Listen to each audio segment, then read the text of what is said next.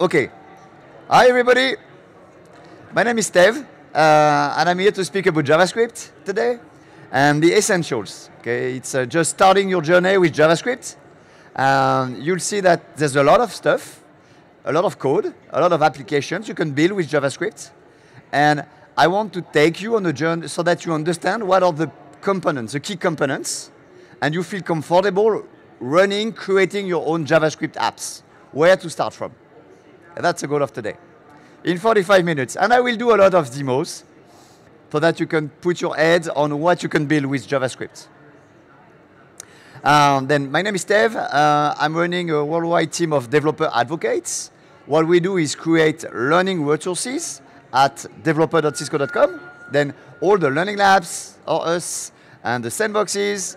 And then we also do conferences and trainings. Okay, that's our team for IoT, cloud, collaboration, every apps you can build on top of Cisco APIs. Okay. I'm a crazy fan of APIs. And if you want to speak about APIs, just come to me anytime. I love those. And I do a lot of code samples just because it helps me understand. My code samples are very simple. I will show them today. I don't try to use too advanced syntax. I try to make things very simple so that everybody can understand it, even me. Okay. I started JavaScript 3 years ago. Okay, then I was new on the journey, and I'm going to tell you everything I learned on the way. I had much more of a Java and .NET background. I'm based in France, then this is Europe, and I'm the point of contact for Europe too. Then if you have any question in Europe and you want to do anything with Cisco DevNet, just reach to me. You've got my email there. Then today we'll speak about why JavaScript first. Second, we will see what we can do on the server side, and then we'll go to the client side. Easy. And then we should have covered everything, most of it. There is a team space for this session. We don't need to use it because we don't have hands-ons. I don't need to share anything, but what I will do, at the end of the presentation, I will put the presentation inside the team space, if you want it. And then tomorrow, I will put back my presentations to the speaker office, then you will get them. Okay? But just in case you want to join later, and through this space, you can also ask questions, if you need, after the talk. Then, what's JavaScript? Why are we speaking about JavaScript? It was created a long time ago. Do you remember 1995? I was there, and I was like Netscape Navigator. This version was just now having dynamic pages. I say, wow, what is that? That's useless. All I want is HTML. I don't need anything dynamic in there. Over the time, it grew, but it was built in 10 days. If you think of it, it's a very simple language. Very simple. And very extensible.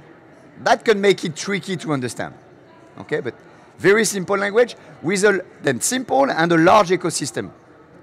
It means there's lots of flavors, lots of different ways to use JavaScript. Then you will find people using JavaScript to switch on lights, to embed on mobile devices, some to customize rootkits. I will show you some of these demos. You can find JavaScript everywhere because it's a universal and very simple language. And then you add some libraries to it, and you make it richer and richer and richer, and you can run it on a server and some very powerful infrastructures. They work JavaScript at the back end. Okay? Very performant. Not as much as Go or C++ or C, but very good performance because everybody has been working very hard on the interpreter, what runs the runtime of JavaScript. Then I said JavaScript is everywhere. You can find it to build web applications, but also desktop applications and mobile apps. You can find it to build APIs and proxies to route calls, like you do in Python. And you can use it to create a command line interface. Okay? And you can also use it a lot to extend products. If you have a product, you can add a JavaScript runtime to it, so that if an ecosystem needs to add some code to it, it's extensible. Then that's pretty handy. Most of the components that run JavaScript are open source, which means that it's very easy to take. Then let's start with server-side JavaScript. What can we do on the server? The key word you need to understand on the server is node. Node is the runtime that runs your JavaScript code. Then once, if you've got node on your machine, on the server, in the cloud, wherever you have, if you have a node instance, you can run JavaScript. From the command line, node, space, name of your script, you're running JavaScript now. This one is the node runtime is built on V8. It's a code name. Forget about this one. But it's interesting to know that it's the same runtime that runs on Chrome. Then now when you run a web application with JavaScript inside, the JavaScript runtime on the client is the same that what you can run on the server. That's interesting, as powerful. And this is the reason why people love JavaScript, because if you learn it, you can use it server-side, client-side with a lot of capabilities. And that may be the reason why, if you think of it, if you're very much on the server, you can be good enough with Python. And honestly, you can do Python all your life. And you can do Go. Okay, there are several languages very well tailored for the server. One day, you may want to go to the client side. And then you will need to do JavaScript. But you'll be able to do JavaScript speaking to Python or to Go. Okay, as long because your applications are speaking together, then it's fine to mix code. Once you've learned JavaScript, maybe you will want to come back to the server and to do JavaScript on both ends, because it gets easier. It's only one language. I would say just pick the one that is the best for you. Generally, I start from a code sample. If I find a code sample that works for me, I run that code sample. If it's in Python, I do it in Python. If it's in JavaScript, I do it in JavaScript. Over time, you get more skills. Then now, after 3 years of doing a lot of JavaScript, I feel more comfortable with JavaScript. Then I would do it on the client and on the server. For you, you may take a different direction. If you're new to JavaScript, the easiest way to start is certainly the server. You will see, you run Node, and then you can straight away create a short script and it will run on your machine. The client side is much harder. I will just spend 10 minutes on that part.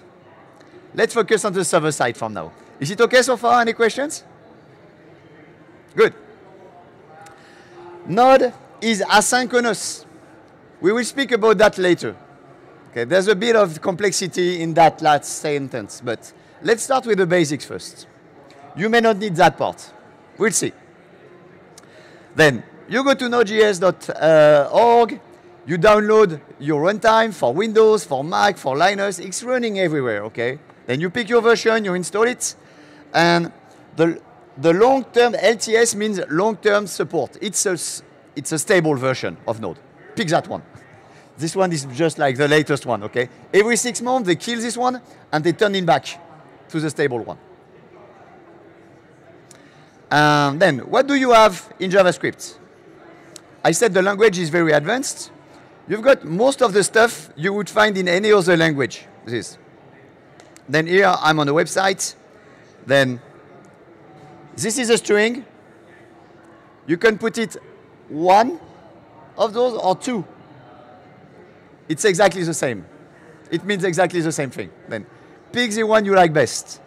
Personally, I keep mixing them because I have no preferred one. If you want to go to only one, pick this one.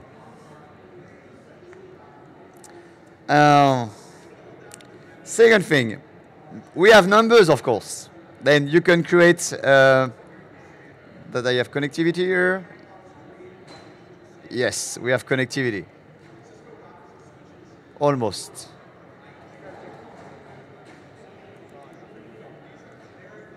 We used to have connectivity.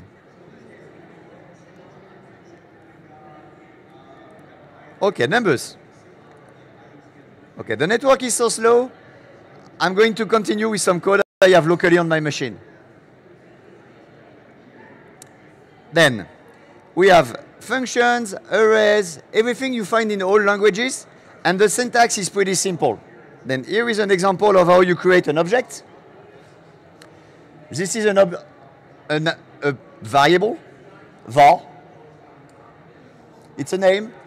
And inside, I can put properties. then a course has a name and a value. And then I will be able to call course.name to get that value. And you can put as many as you want, different types. Then that's objects. Easy so far. Variables, objects, everything you find in any language. There's a lot of tutorials on the internet. Then I would suggest to go to Node School. It's a great meetup and you'll get the slides, don't worry, but you can also take pictures. Node School, it's a community. They wanted to evangelize Node, and then they also have PowerPoints, sessions, and you can run your own meetup. Or you can join a Node School meetup. All those are exercises you can do end-to-end. There's a lot. JavaScripting is a starting point, but you'll see a lot of those, a lot of exercises. When you will to run the examples, you will do see here an npm install. Then this is an interesting thing about Node, is that I said the JavaScript language is very small.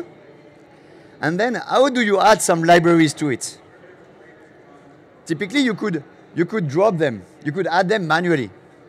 What we use in the Node community is a package manager.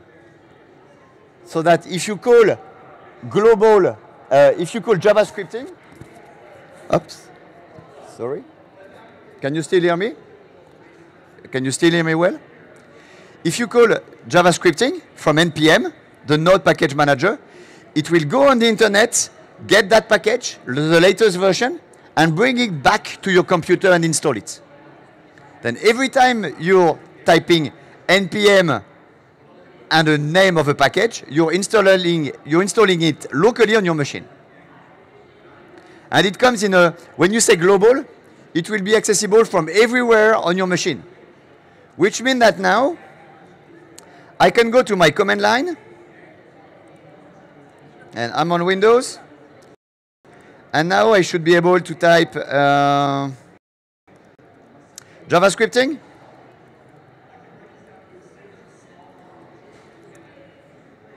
And see, it's starting. And I have installed globally a module, and this one is executable. It's a command line interface. And I will take my first courses. Then variables, strings again. Then npm, Node package manager. Every time you type npm, you install something on your machine, whether it's a library or something executable. Pretty easy. Millions of modules you find over there. You can create your own. It's free. It's a repository of everybody creating. Then you can create your own tomorrow. And there's a course for that on Node School. Then the next thing you want to do, certainly now you have Node on your machine. You have the npm command comes with Node. When you install Node, you get npm on the command line. Then don't need to install it distinctly, separately. Then what else do you need? To write code, you want to have an IDE. It's somewhere where you can edit your code and you can have syntax completion. And you can also do some debugging. IDEs are free today. Have you seen that open source is taking everything? Then you can, the one I would advise for you to start would be Visual Studio Code.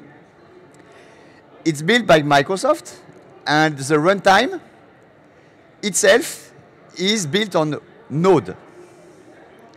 It's some kind of superset of Node that is called Electron, that lets you create applications for the desktop. And as Node runs on all operating systems, Visual Studio Code with Electron will run on all operating systems. And when I go on my Mac, when I go on my Windows machine, I have the same Visual Studio Code, and I can do exactly the same thing on Linux. Then you go to Visual Studio Code, you download the tool, and by default, it will run JavaScript development environment. You will have it by default. If you do Python, Go, Java, other languages, it has extensions. You can load those extensions. Then personally, I'm writing Python 2, and I write it from Visual Studio Code. It's my universal development environment. Then you get there, you download it, you install it. And let's do a tour of what you can create there. Then here, I have downloaded, remember, JavaScripting? That's what I downloaded with all the examples and solutions of the exercises. Then let me start with the very first one.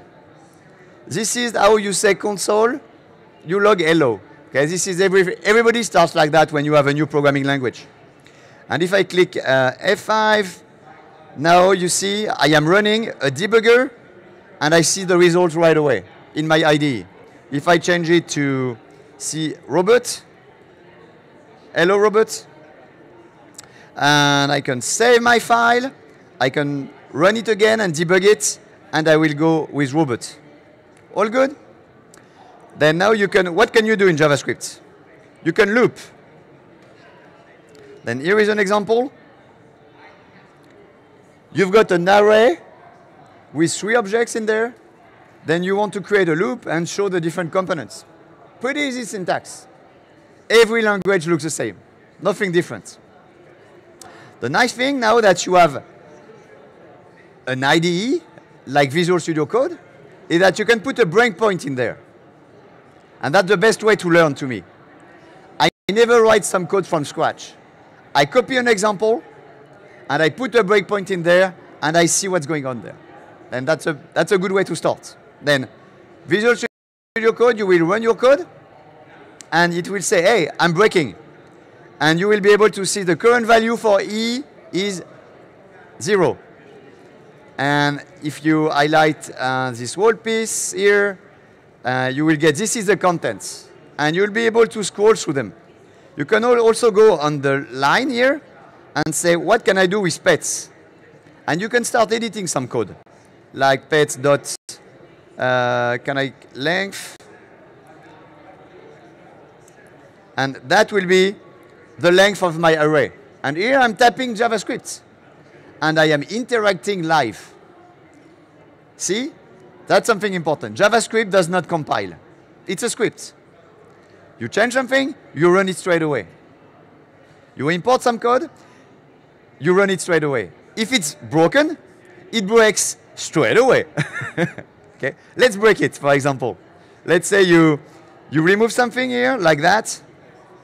You save it. Okay? The development environment will help you, saying, hey, there's an issue here. And if you try to run it, it will say, sorry, my friend, I can't run that. I have an exception here. Okay? Then easy. You save your file, you run it. I've put another idea here. It's the idea of a function. Then this one, it's filtering. Then your array. This is the name of the array. You want to filter it.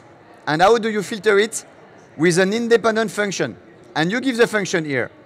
The function takes only the odd numbers. Then every time it goes through a number, it takes the odd one and returns it to build a new array. And again, if you run it, you will get, as a result, no surprise. Oh, I can continue. You can do breakpoints. And up, I will remove my breakpoints. I continue. And this is a new array you get. Only the odd numbers. Make sense? The last one I wanted to show you, it's the objects. Then this one, see, I've got an object. An object can contain an array. No reason. An object can contain another object. And then you say, I want to see what's a pizza object and what's a variable of the pizza. What is the value of that element? And this is the way you go into your elements. And then I created something interesting. You can also add some more elements, like you say pizza.size equals XL, because I love pizzas. I can put a breakpoint here, and I will say, now that will add. Now my pizza object here, for now it has only 1, 2, 3 attributes. On the next line, I'm going to add an extra attribute to my object. Then I do next step. And if I show pizza again, here's my object. And see now, it has the same attributes plus the size I just added. And it's a dynamic language. You create your scripts, but when it runs, you can add some extra stuff to it.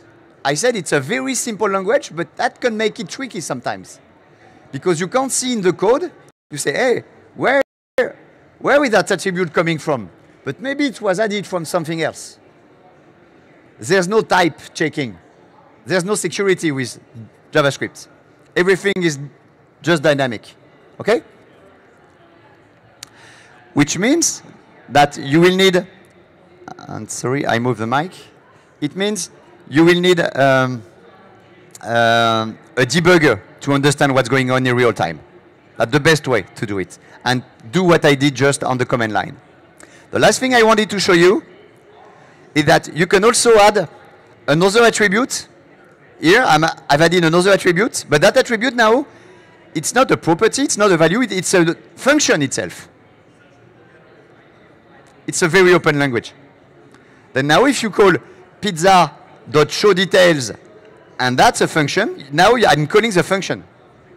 And I'm executing the function.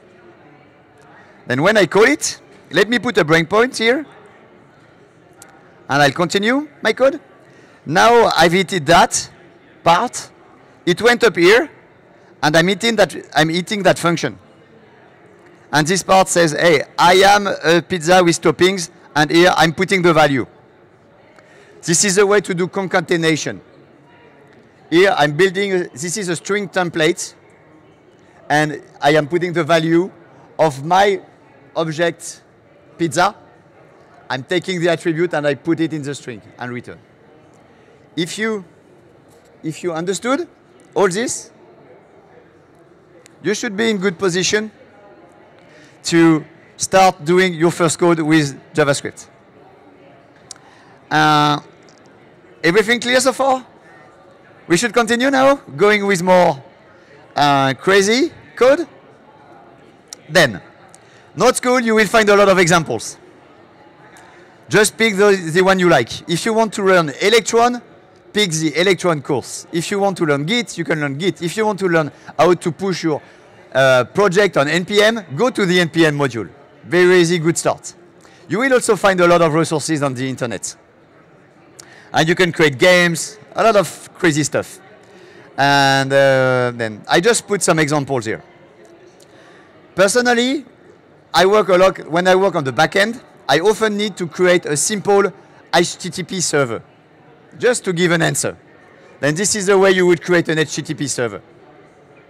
You will give it, you will say, you will create a server from HTTP objects, and then you will say, hey server, listen to a port.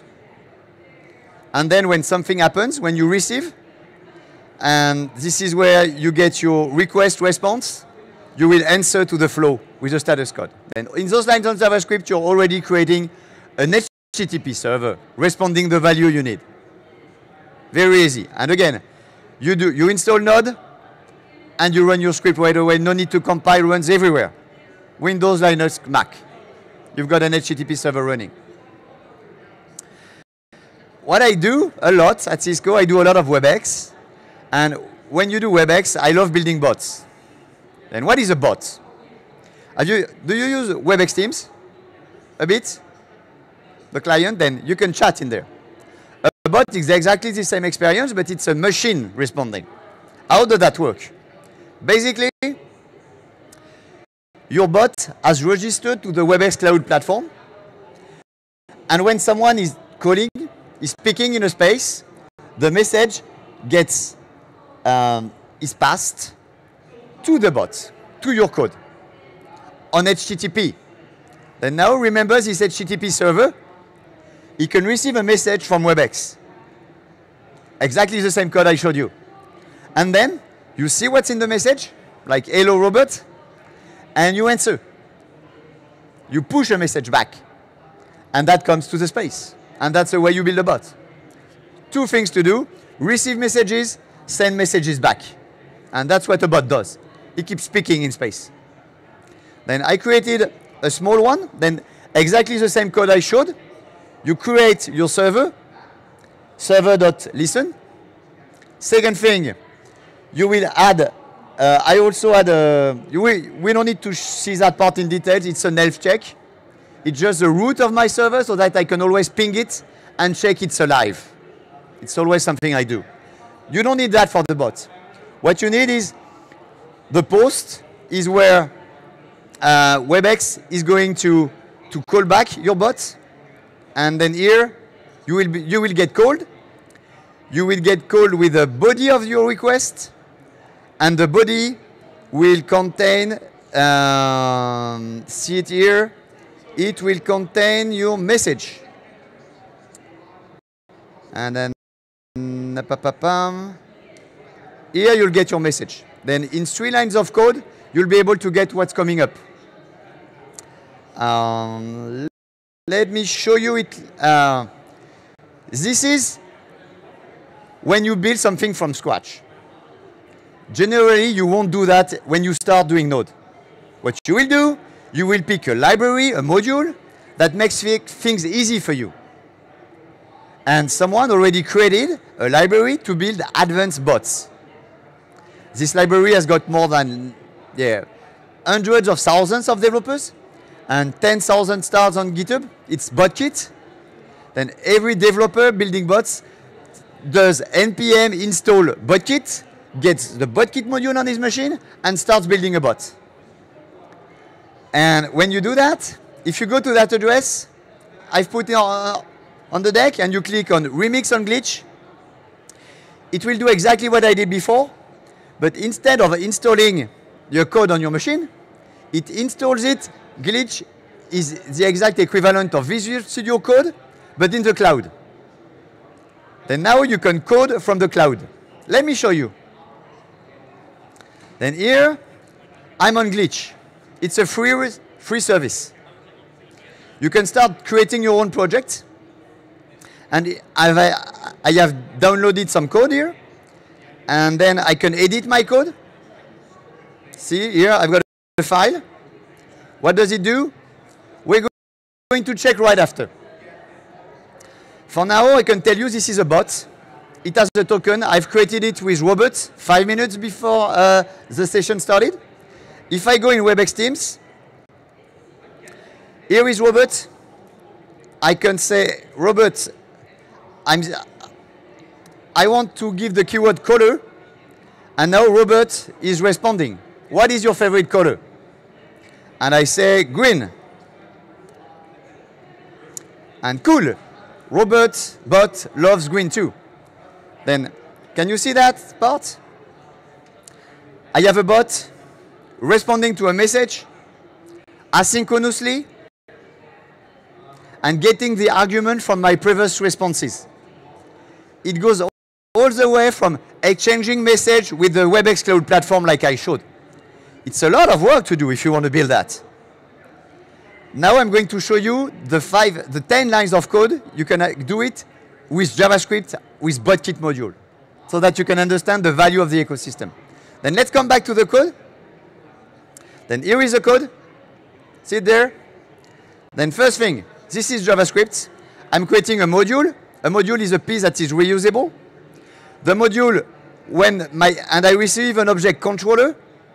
When the controller hears the word color, he will start a new function to respond.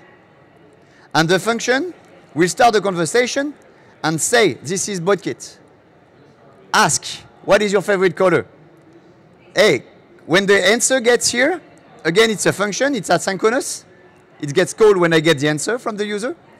I say, cool, I like the response. Then now we can change it live. We can say, this is Cisco Live Europe.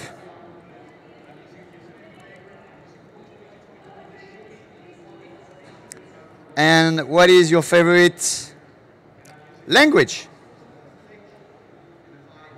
Like it?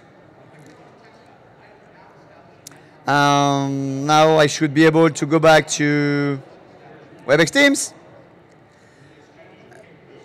The glitch environment restarts every time you make a change. It restarts a new server with your code in real time with containers. You know those Docker containers? They take the code and they start a new container with the code in there and they put it live. And they route all the message back to this new code in real time. That's impressive. I love glitch. Then my bot is live. Now if I type caller again, it will say, hey, this is Cisco Live Europe. What is your favorite language? And I will say JavaScript, of course. And see, the bot is not very smart.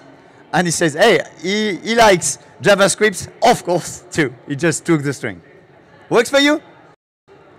Then see, creating a bot with conversations, threads, everything can be very complicated. It can take 3 years from an engineer to understand all those pieces. If you pick the right module in the JavaScript community, you have to look for the best module. Generally, you go to GitHub. You look for a module with a lot of stars. It means there's a lot of users. And you see the example. You try to make the example work on your machine from the tutorial. And when it works, you start changing it. That's the best way of starting learning. And the easy way is to find easy resources to start. Then that's what we do at DevNet. We love creating easy starting points for you so that you can start easy with Cisco APIs. And then, guys, you do much better than us, okay? You're doing your job. You have your own business. Then you're using the APIs for your own needs, okay? You would do more advanced code than us. But then you can put it back to the community, to Code Exchange. Then I will speak about Code Exchange a bit later. Okay? It's a place where you can share code all together and share with the community. Any code using Cisco APIs. That's a good way to publish it. Then, that's the example of skill I just showed. You can also create command lines, like I showed earlier, like JavaScripting. You npm install something, then this is the example of a command line for WebEx that helps you use the latest guest issuer feature. Then just go through the code if you're interested. You'll see it's very simple code. It uses a module named Commander. Then, like I showed BotKit for bots, Commander is a good module to create command lines tools. The next thing is you can also extend devices with JavaScript. Then that's what we're doing at WebEx with WebEx devices. Then WebEx devices, every device from Cisco Collaboration that runs Cisco Collaboration Endpoint Software, CE, which means everything except WebEx boards for now, is coming with a JavaScript runtime and can run JavaScript. What can you do with that? You can do crazy things. You can create your own code and activities. Then here, I've got a touch 10 connected to that RoomKit, and I have some specific code I have added. And I have a workshop this afternoon at 4, when in 45 minutes, you will go hands-on, workshop 4, and you will learn to build that. It's a panel. When you press a button, it pushes a message to WebEx Teams. And this is like 80 lines of JavaScript. And you build the panel. That's what we will do. You add an ID to the button. This is no JavaScript here. It's just building an interface. And then we're going to put the code on the codec. That's what we call a macro. For that, we use the macro environment that comes with your codec. And that is where your code goes. And in there, see, you will say, hey, when an event is happening on one of your objects, you will get the ID and you will run your JavaScript code. With that, I've got an example where you say, hey, this is my own panel here. And I said, I want to switch on the lights in my room. Okay? I want to turn it green. I want to turn it blue. To do that, it's exactly 10 lines of JavaScript. You get the message and you send it. We don't have a lot of time. you'll just go through the slides so that you can get the code, or you can go to the session. And basically, this will be the code you will need. Then again, 10 lines of code, and you're able to build pretty impressive apps just by connecting stuff together, and that's what JavaScript is for. Easily connecting existing components. Then there's one thing that is important I mentioned at the beginning is JavaScript is asynchronous. Every time you ask for data, it comes back to the main loop because, okay, Node has only one single thread of execution. Then if I'm sending a message to the lamp, I'm waiting for the answer by default. That means my whole app is blocking now. You can't accept that. To avoid that, they created a model, and when you ask for something external to your code, it gets to a queue and waits for the response, but your queue continues executing. And that's the reason why later you add a function to get a callback when you get the response. Then this is what asynchronous means. Which means that every time you will create, for example here, I'm going on the internet, I'm requesting a content, and the response won't come in real time. When it will come back, I will run that function. But that will happen later, when it will come back. And that's a callback. Call request, when the function comes back, go to the callback and see what happens. Has there been an error, has there been a result? It's not like Python, where everything goes one way to another, because in other languages, Java, C#, Python, you've got several threads of executions. Then your code, you can read it, it executes there. In JavaScript, it executes, if it finds something, it needs I/O, it will go to the next line, and your function will get executed later. Then this is what you need to grab your hand around. Then I've put a few examples. Just know that when you need to do that, come to my examples, that's the best way to do it. Then that's a callback. There's another way of doing it. There's a lot of libraries. This one is a way to do it with what we call premises. You'll see a lot of talk about premises. It's just another syntax. Then now I do the same thing, get, but instead of putting a function, a callback at the end, now I'm doing then. And then when I get the answer, I execute the next part. And that is a function, taking a response, and then I log the response. And it's exactly the same, but another way of writing your code. Still asynchronous, but it's easier to read for some people. That comes with JavaScript version 6. With JavaScript version 8, they've even taken it a step further to make it more simple. Then now, you have this new command called await. See it here? Await. And it will wait for you asynchronously, create the code behind the scene. It's like exactly the same. It will generate this code dynamically. And then you will go to the next line when you get the return. No need to write a new function again. It's just different ways of writing the same and dealing with asynchronicity. Did you get it? That was very important. I wanted to spend 5 minutes there. And the last part for JavaScript you have to understand is the versions of JavaScript. If you've been to JavaScript 5 years ago, it was a mess. Or 10 years ago, it was a mess. Because JavaScript was so popular, everybody was taking JavaScript and adding some stuff to it because it's very extensible.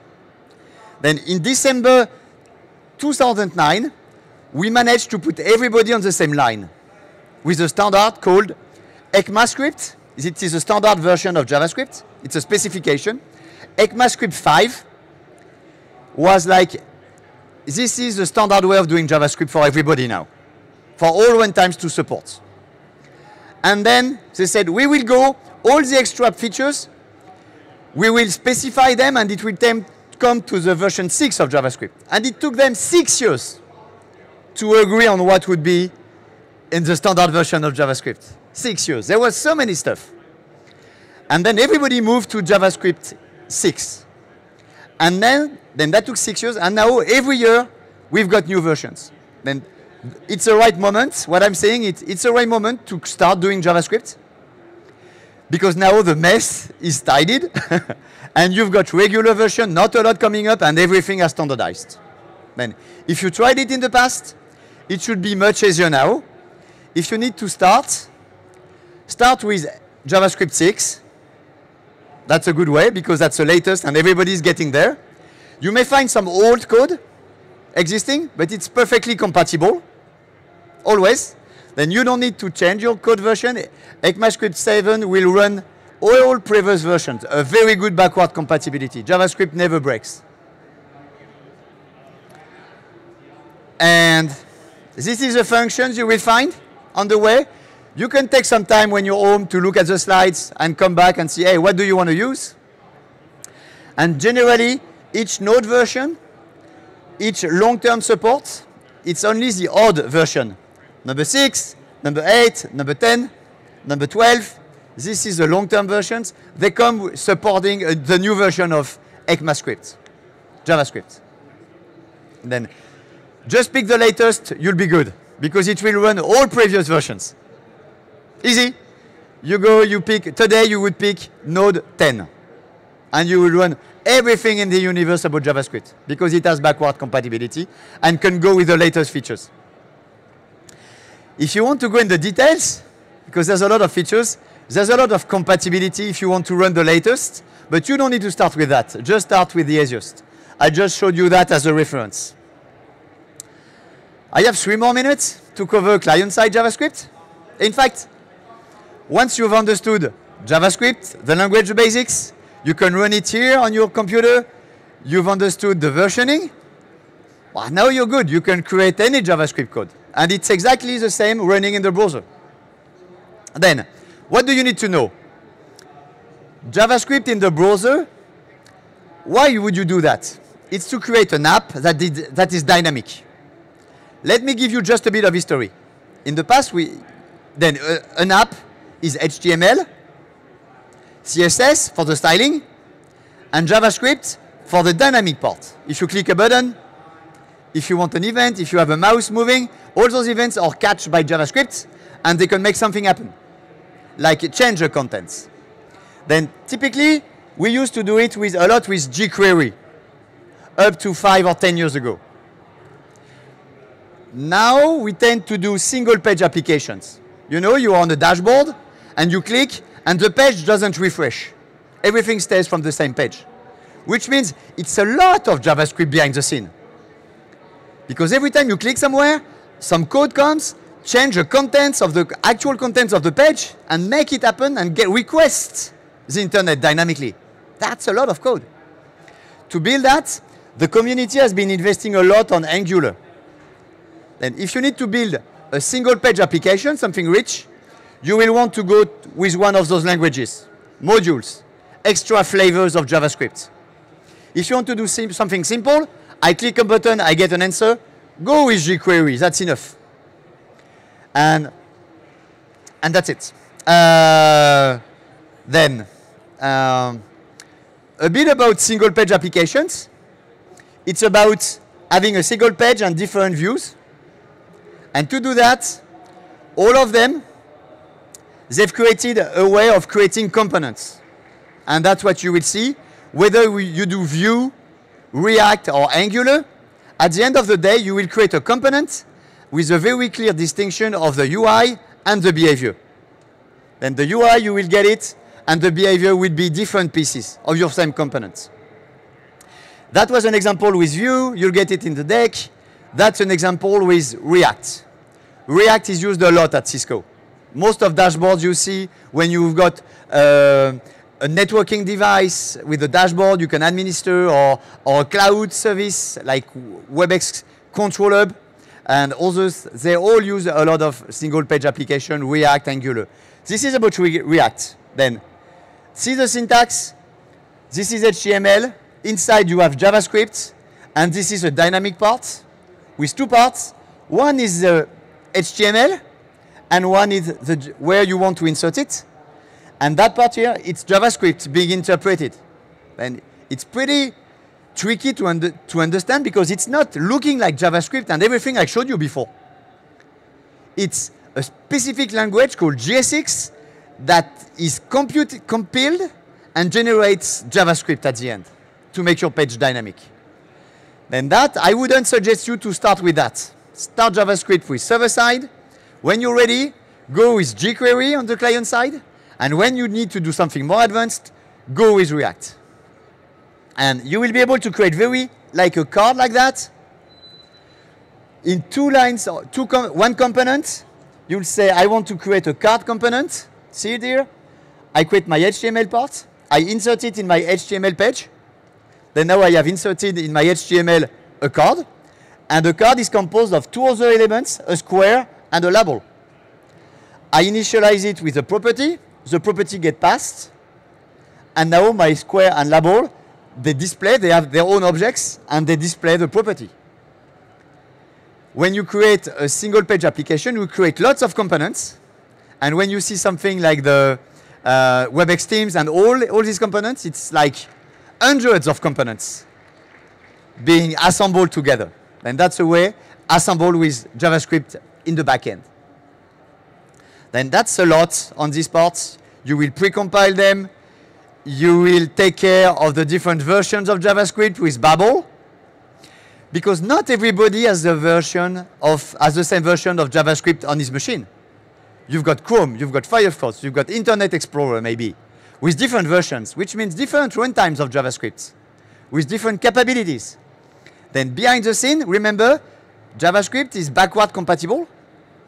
Then Babel is a tool that takes your version of JavaScript 6, for example, and turns it back to JavaScript 5. So that when you publish your application, everybody receives JavaScript 5. And you're good to go.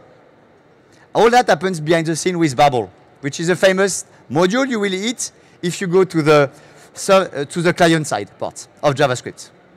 Then, and we're good to go.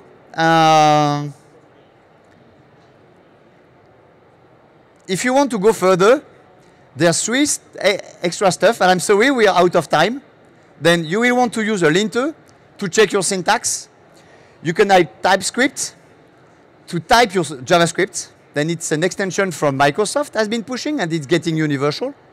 And the last part is GraphQL, which is an advanced language to query your APIs.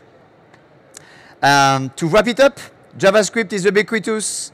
You can find it everywhere. There's a lot of different flavors and runtimes for it. And if you want to move further, we've got a learning track at Cisco and start. It also explains you how to install Visual Studio Code on your machine and to do your first debugging steps. Okay? And the Learning Lab station is over there, and we've got a Start Now zone if you want to start making your first steps today during Cisco Live Europe. Thank you very much.